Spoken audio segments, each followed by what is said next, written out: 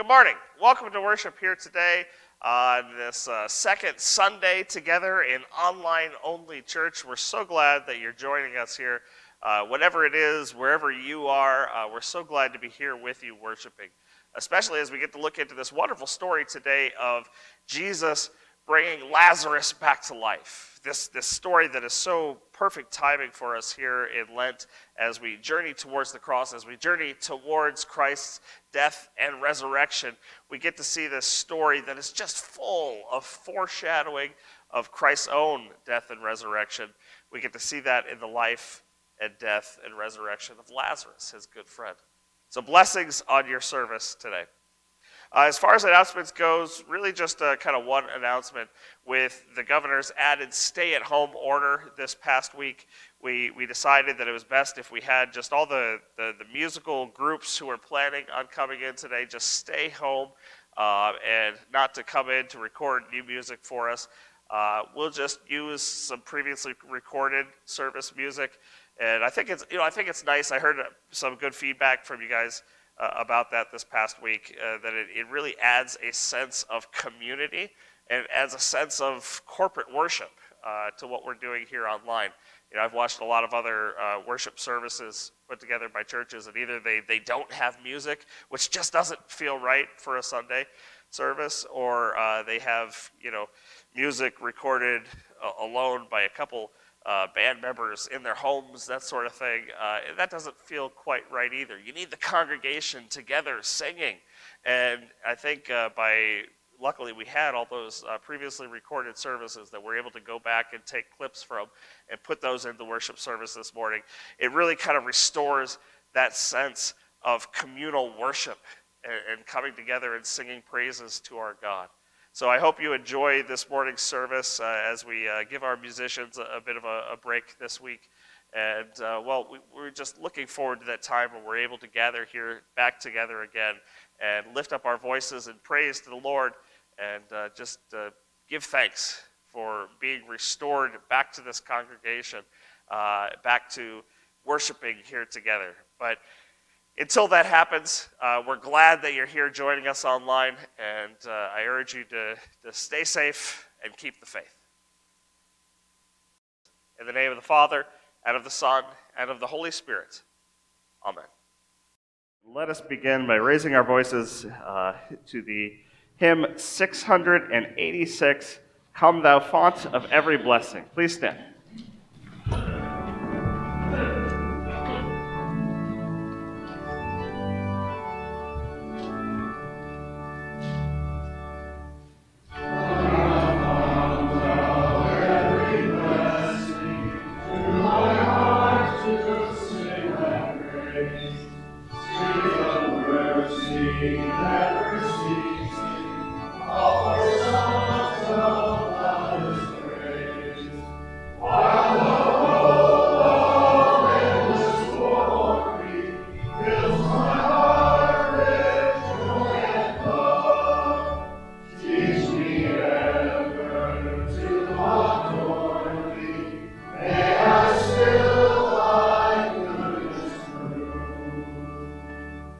Here I raise my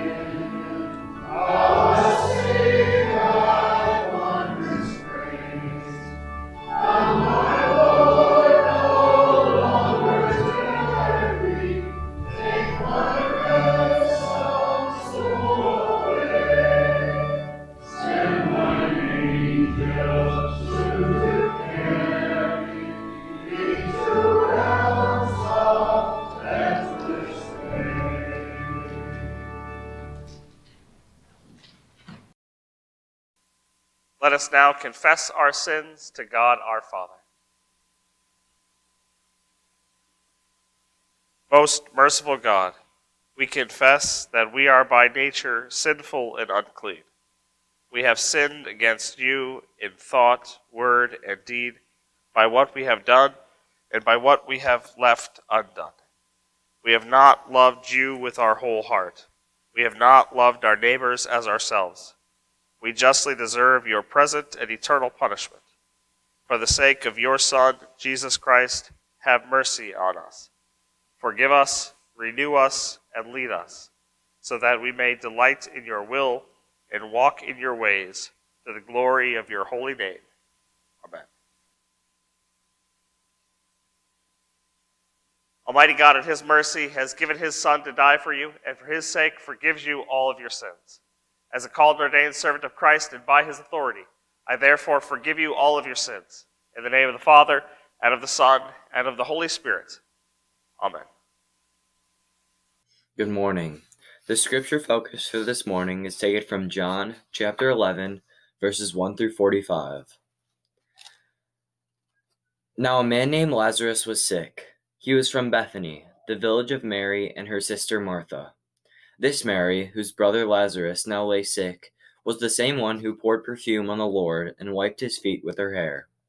So the sisters sent word to Jesus, "Lord, the one you love is sick." When he heard this, Jesus said, "This sickness will not end in death. No, it is for God's glory, so that God's Son may be glorified through it." Now Jesus loved Martha and her sister and Lazarus. So when he heard that Lazarus was sick, he stayed where he was 2 more days. And then he said to his disciples, "Let us go back to Judea." "But Rabbi," they said, "a short while ago the Jews there tried to stone you, and yet you are going back?" Jesus answered, "Are there not 12 hours of daylight? Anyone who walks in the daytime will not stumble, for they see by this world's light. It is when a person walks at night that they stumble, for they have no light." After he had said this, he went on to tell them, "Our friend Lazarus has fallen asleep, but I am going there to wake him up." His disciples replied, "Lord, if he sleeps, he will get better." Jesus had been speaking of his death, but his disciples thought he meant natural sleep. So then he told them plainly, "Lazarus is dead, and for your sake I am glad I was not there, so that you may believe. But let us go to him." Then Thomas, also known as Didymus, said to the rest of the disciples, "Let us also go, that we may die with him." On his arrival, Jesus found that Lazarus had already been in the tomb for 4 days. Now Bethany was less than 2 miles from Jerusalem, and many Jews had come to Martha and Mary to comfort them in the loss of their brother. When Martha heard that Jesus was coming, she went out to meet him, but Mary stayed at home.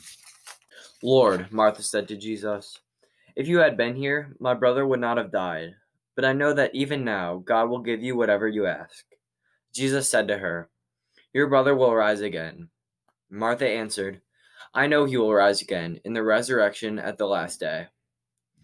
Jesus said to her, "I am the resurrection and the life. The one who believes in me will live, even though they die. And whoever lives by believing in me will never die. Do you believe this?" "Yes, Lord," she replied. "I believe that you are the Messiah, the Son of God, who is to come into the world."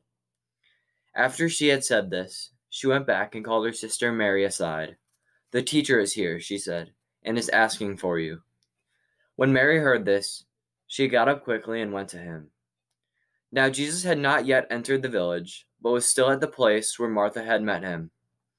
When the Jews who had been out with Mary in the house, comforting her, noticed how quickly she got up and went out, they followed her, supposing she was going to the tomb to mourn there. When Mary reached the place where Jesus was and saw him, she fell at his feet and said, "Lord, if you had been here, my brother would not have died." When Jesus saw her weeping, and the Jews who had come along with her also weeping, he was deeply moved in spirit and troubled. "Where have you laid him?" he asked. "Come and see, Lord," they replied. Jesus wept. Then the Jews said, "See how he loved him?" But some of them said, "Could not he who opened the eyes of the blind man have kept this man from dying?" Jesus, once more deeply moved, came to the tomb. It was a cave with a stone laid across the entrance. "Take away the stone," he said. "But Lord," said Martha, the sister of the dead man, "by this time there is a bad odor, for he has been there 4 days." Then Jesus said, "Did I not tell you that if you believe, you will see the glory of God?" So they took away the stone. Then Jesus looked up and said, "Father, I thank you that you have heard me. I knew that you always hear me, but I said this for the benefit of the people standing here, that they may believe that you sent me." When he said this, Jesus called in a loud voice, "Lazarus, come out." The dead man came out, his hands and feet wrapped with strips of linen and a cloth around his face. Jesus said to them, "Take off the grave clothes and let him go." Therefore, many of the Jews who had come to visit Mary and had seen what Jesus did believed in him. This is the word of the Lord.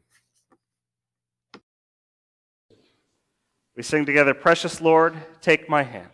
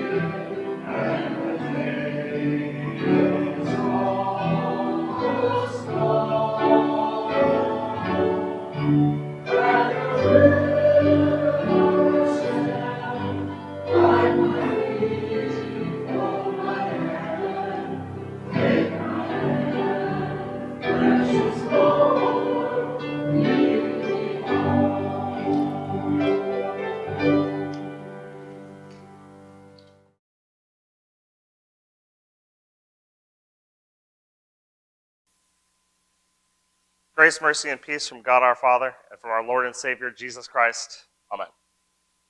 So let me begin today by saying I am starting to feel a little bit under the weather. And, don't worry, it's not that. I went to the doctor and they told me that I have a sinus infection. So of all the times to be coming down with a regular old sinus infection. But I'm on antibiotics. I'm starting to feel a little bit better. But we'll see. My voice is starting to go a little bit. So we'll see what happens today. So perhaps maybe today's sermon will be a little bit shorter than last week's. Hey, I heard that. Anyways, we get such a wonderful story today. It's a story of Jesus raising Lazarus back to life. One of the most interesting stories in the New Testament, I think, in many ways. You know, there's parts that surprise us. There's parts that don't. There's parts that lead right up into Christ's crucifixion. I mean, look at where we're going. We're here on our Lenten journey, journeying towards the cross, right? Journeying towards Christ's death, journeying towards Easter Sunday, where Christ himself rises back to life. And here we have this little foreshadowing story of Christ's friend, his dear friend Lazarus, the brother of Mary and Martha, who dies. Not only that, but Jesus he lets him die. Which is surprising for us, surprising thing for Jesus to do. But Jesus has a reason for all that. We're going to take a look at that here today in our text. Let me read for you. This is John chapter 11, starting with verse 5. Now Jesus loved Martha and her sister and Lazarus. So when he heard that Lazarus was ill, he stayed 2 days longer in the place where he was. Let's just stop there for a moment. What?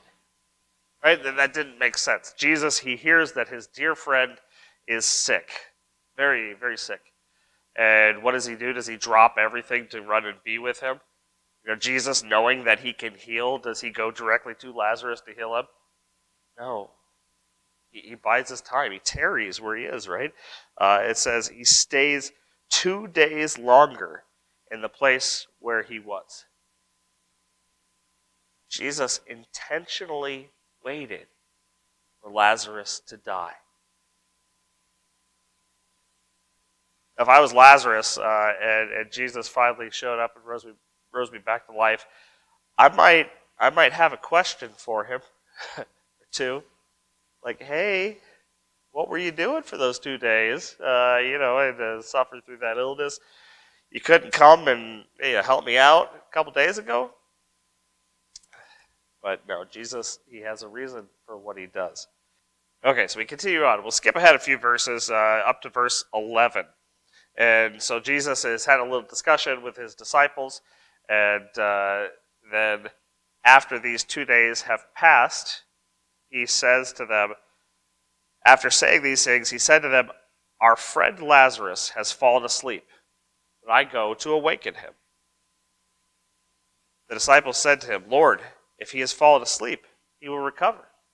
And the disciples, they hear that Lazarus has fallen asleep, and what they say is, great, that's good. He's sick, he needs his rest, right? It's like Jesus said, and Lazarus, he has fallen asleep and has stayed well hydrated and, ate a little bit, got some food down. The disciples think this is great. This is good news. That means he's going to get better. And the disciples, they just don't get it, right? The meaning of Jesus' words, it kind of goes right to understanding. Which reminds me of a joke. There was a dad who was trying to convey to his young son the dangers of alcohol. And he sat him down, he got out 2 glasses, he poured 1 glass full of water, he poured the other glass full of whiskey. And he took 2 little worms, and he put 1 worm in the glass of water, and he put the other worm in the glass of whiskey. And they sat there, and they watched as the worm in the water, it swirled around a bit, but it was just fine. But the worm in the whiskey immediately curled up and died. And the father said to the son, "Well, son, what does that teach you?" And the boy thinks about it. He says, "Well, if I drink whiskey, I won't get worms."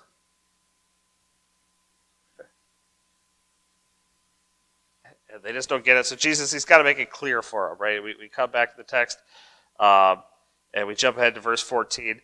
And Jesus, you can kind of imagine him shaking his head at the disciples. And he says, then Jesus told them plainly, "Lazarus has died. And for your sake, I am glad that I was not there, so that you may believe, but let us go to him." What a bold statement from Jesus, right? I am glad that Lazarus has died, so that you may believe.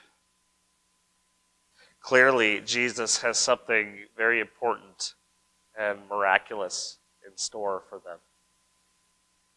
So Jesus, he travels to Bethany, and he gets there And, Bethany is pretty close to Jerusalem. It's about 2 miles off of Jerusalem.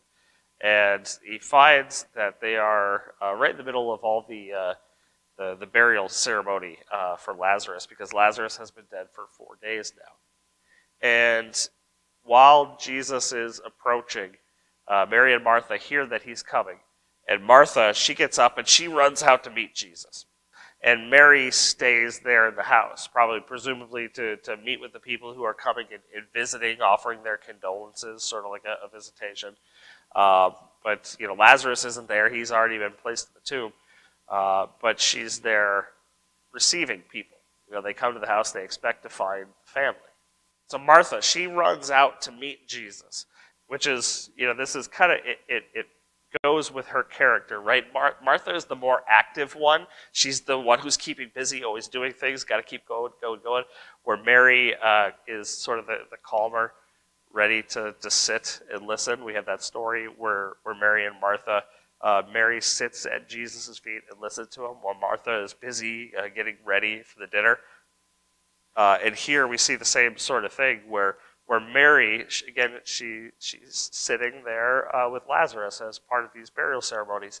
And Martha, got to keep going, goes and meets Jesus before he even arrives. And, Martha sometimes gets the bad rap in that other account because, Mary's the one sitting and listening to Jesus, and Jesus compliments her, and she did the right thing. But here we see this tremendous confession of faith come from Martha, right? She says to Jesus, in verse 21, Martha said to Jesus, "Lord, if you had been here, my brother would not have died. But even now I know that whatever you ask from God, God will give you." Jesus said to her, "Your brother will rise again." Martha said to him, "I know that he will rise again in the resurrection on the last day." Jesus said to her, "I am the resurrection and the life. Whoever believes in me, though he die, yet shall he live. And everyone who lives and believes in me shall never die." I mean, an incredible statement of faith coming from her, really at a time where, oftentimes when we go through the loss of a loved one, it shakes us and sometimes even shakes our faith. Not so with Martha. Not at all. It seems to reinvigorate and make her double down on what she believes. She comes right off the bat with, Jesus, had you been here, he wouldn't have died. She believes that he could have healed Lazarus, right? And then she goes on to say, but even now I know that whatever you ask of God, he'll give you. Talk about kind of a lead-in, right? Kind of asking Jesus for something even more, even now, even after 4 days after Lazarus has died. And Jesus, he says to her, your brother will rise again. And she says, yes, I know he'll rise again at the resurrection on the last day, which is another great statement of faith, right? Amazing statement of faith for this first century woman. And Jesus, he says to her, I am the resurrection and the life. Everyone who lives and believes in me shall never die. And then he asks her that question, right? That question that it kind of keeps coming back to. Do you believe this? Right? Do you believe? Do you believe all this that you're saying, that who Jesus is, his identity and his relationship with God? Do you believe? And she says, yes, Lord, I believe that you are the Christ, the Son of God, who is coming into the world. That's amazing. You are the Christ, which is the Greek way of saying you are the Messiah. You are the Hebrew Messiah, the one that the Jewish people have been waiting for. The long-promised Messiah who would come and restore the people of Israel. It's one of the most heartfelt, moving confessions of faith that I think we see in the New Testament. So Jesus, he calls together Mary and Martha both, and he meets them in the house, and he says to them, continuing on in verse 32, Now when Mary came to where Jesus was and saw him, she fell at his feet, saying to him, Lord, if you had been here, my brother would not have died. Right? We heard that. Sounds like Mary and Martha had been talking about this before Jesus arrived. And when Jesus saw her weeping, and the Jews who had come with her also weeping, he was deeply moved in his spirit and greatly troubled. And he said, Where have you laid him? They said to him, Lord, come and see. Jesus wept. Which is, by the way, the shortest verse in the Bible. Did you know that? John chapter 11, verse 35. Jesus wept. Sometimes I wonder why, when the numberings were put in, they chose to make that a verse by itself, right? It could have just been tacked on with one of the other ones. But it's perfect, I think, because it has such deep emotional meaning. To see Jesus weeping over the loss of a friend. Not only that, but over the loss of a friend that he knows he's going to go bring him back to life right now.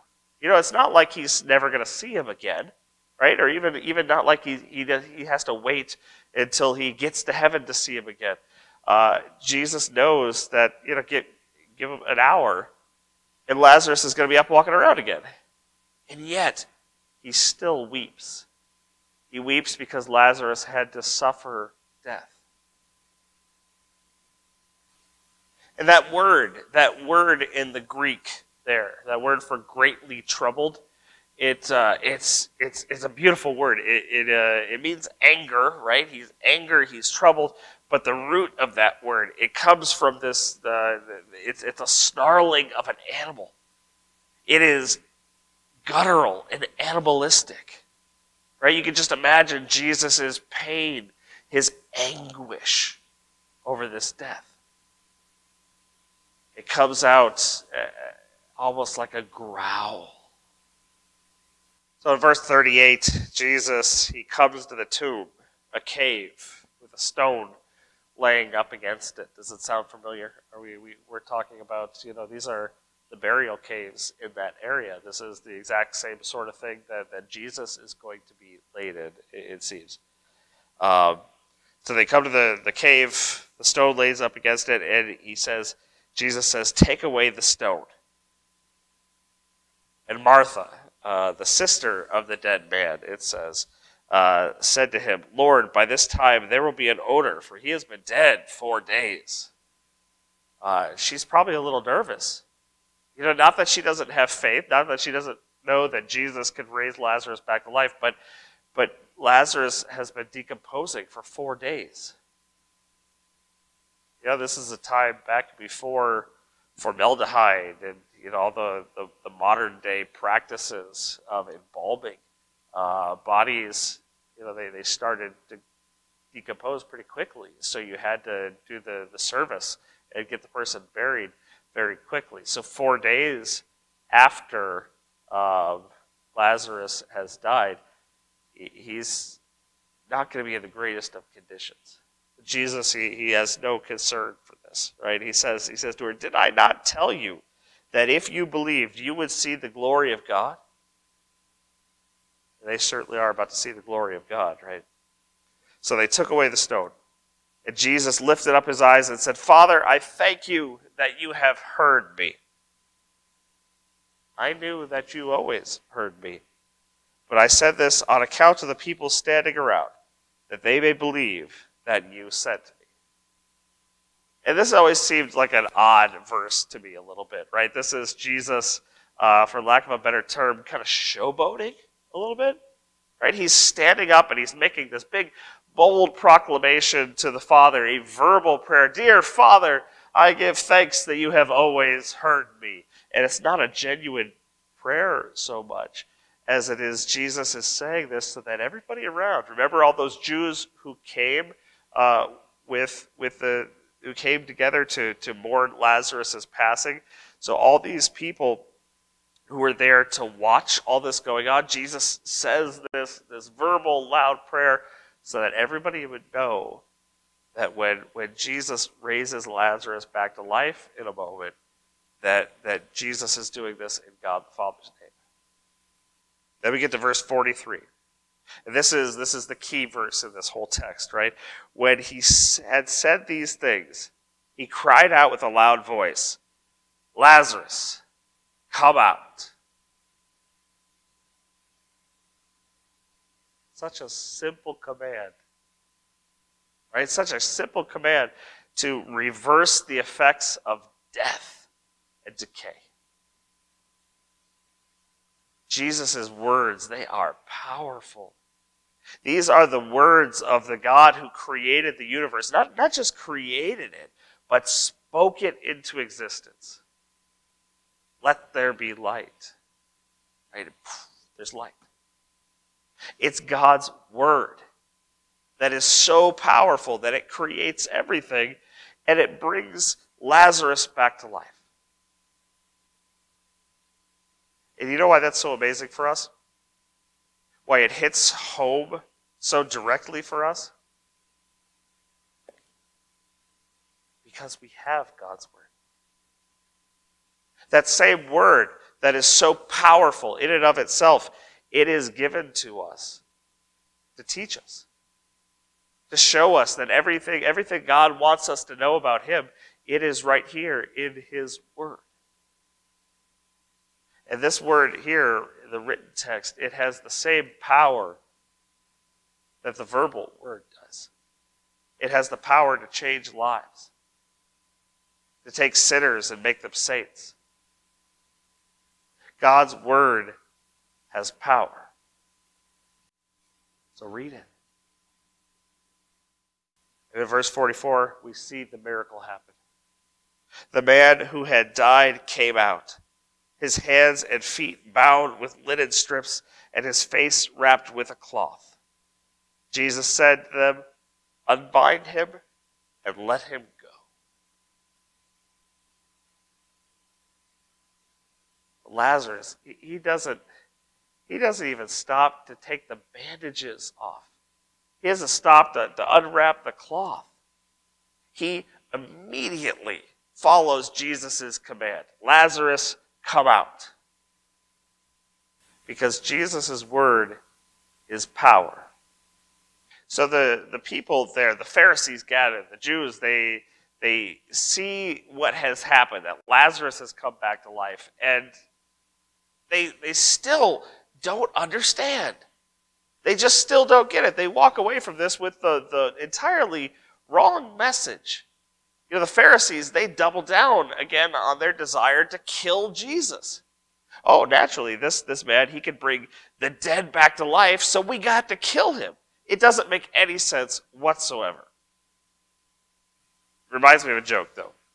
There once was a cowboy who was out in the fields, and he was reading his favorite Bible he'd had for years and years since he was a little boy. And somewhere along the course of the day, he lost it. It fell off the saddle, and he got back home. He discovered his Bible was missing. He was heartbroken. He went back out into the fields, looked all around, tried to retrace his steps, couldn't find this childhood Bible, and he was just devastated by it. A couple weeks went by, and one day he sees this cow coming up to him. It's directly walking straight towards him. And as the cow gets closer, he notices there's something in its mouth. And the cow gets right up to him, and he sees that in the cow's mouth is his Bible. It's his childhood Bible right there. So he runs over, he takes it out of the cow's mouth, and he pats the cow on the head. And he says, "This is incredible. It's amazing. You found my Bible, and you knew to bring it back to me? That's unbelievable." And the cow says, "Well, it's not that unbelievable. Your name's written on the inside cover." Talk about taking the wrong thing away, right? Focusing on the wrong aspect. I don't know. It just amazes me at how much we see the Pharisees observe Jesus, interact with Jesus, watch everything that he's doing, watch all these signs that he's performing, that clearly he's not just another rabbi. He's not just a prophet either, that he is the Son of God, that he is the promised Messiah. There's so many signs, and the more proof and evidence the Pharisees get, the more they want to kill Jesus. it makes no sense. It makes no sense unless it's happening for a reason. Unless there's a reason why Jesus allows this all to happen, a reason why God intends for this to happen, right? Which we know that's the case. Jesus is willingly going towards the cross. God sent him for the sole purpose of going to that cross. Jesus trusts in the plan of the Father. Jesus knows what he has to do. And he's willing to do it. He's willing to do it out of love for you, for me, for everybody. Jesus is willing to sacrifice his own life so that we can have eternal life. That's how much your Lord loves you. That's how much God is always willing to chase after you, to come to find you, to be with you. He goes out of his way to show you his love. He dies for us because he loves us. And if nothing else, appreciate how big that is. Because there are times in our lives when we forget just how much God loves us. Maybe that time is now for you. Maybe, being cooped up in your house with this stay-at-home order. Maybe it feels like the world has abandoned you, like God has abandoned you. Don't forget how much God has proven he's loved us. How much God has proven he loves you. Right? In the midst of this, God is there loving us, continuing to love us and to provide for us and to care for us. Even if we get sick, even if we were to die, God has a plan for that. And he has demonstrated that plan here in today's scripture lesson. This message of Lazarus, it's not just a cute little story about a friend of Jesus who dies and then comes back to life. This story of Lazarus, it's about you. It's about what you have to look forward to. You have the future where Jesus says to you, Lazarus, or insert your name here, come out of the grave, come out of death, come into eternal life. And there is one way that we can answer that call of our Lord. We need to answer that question that he asks to Martha. Do you believe? Because if we do, if you do, then you have that same future and promise of eternal life that he gives to all who believe in him and call upon his name. God promises to save all who will call upon Christ's name. Is that you? Oh, let it be you today. Thanks be to God that he has provided for us throughout our entire lives, but more importantly, he has provided for our eternity. Amen. Now the peace of God, which surpasses all understanding, will guard your hearts and minds in Christ Jesus. Amen. Let us confess together our faith in the words of the Apostles' Creed. I believe in God, the Father Almighty, maker of heaven and earth, and in Jesus Christ, his only Son, our Lord, who was conceived by the Holy Spirit, born of the Virgin Mary, suffered under Pontius Pilate, was crucified, died, and was buried. He descended into hell. The third day he rose again from the dead. He ascended into heaven and sits at the right hand of God the Father Almighty. From thence he will come to judge the living and the dead. I believe in the Holy Spirit, the holy Christian Church, the communion of saints, the forgiveness of sins, the resurrection of the body, and the life everlasting. Amen. Let us pray. We come, O Lord, with the dry bones of our broken hopes and disappointed dreams. Bind us up in Christ, that we may learn to pray with confidence, trusting in your mercy to supply us with all things needful to us and to our salvation. Almighty God, everlasting Father, you saw Israel in their despair and raised them up to hope by placing your Spirit upon them. Join us together with the communion of saints in Christ, even though we must for a time stand apart. Raise us up from our weariness and grant us your Spirit, that we may be strong in faith, bold in witness, holy in life, and steadfast in hope. Lord, in your mercy, hear our prayer. O God of power and might, you hold in your hand all the might of man. Give to us good governance and faithful leaders who will heed your word and pursue righteousness and justice. Bless and defend us against all destruction, especially from this deadly pandemic, and teach us to be patient and faithful citizens of this land, using ourselves and our resources wisely for the good of all. Lord, in your mercy, hear our prayer. O merciful Lord, your Son shed tears for Lazarus, whom he loved. Grant your compassion, patience, and endurance to all who suffer illness, who are troubled in mind, or whose time on earth is short. Spare us from death now, but give us courage and comfort far stronger by your power over death. Eternal God, you carry the grief of all those who mourn and remember all who die in Christ. Give comfort to the grieving and peace to the dying, and give that same comfort and peace to us who live in the shadow of fear and death, that we would neither live nor grieve as people without hope, but trust in you at every hour.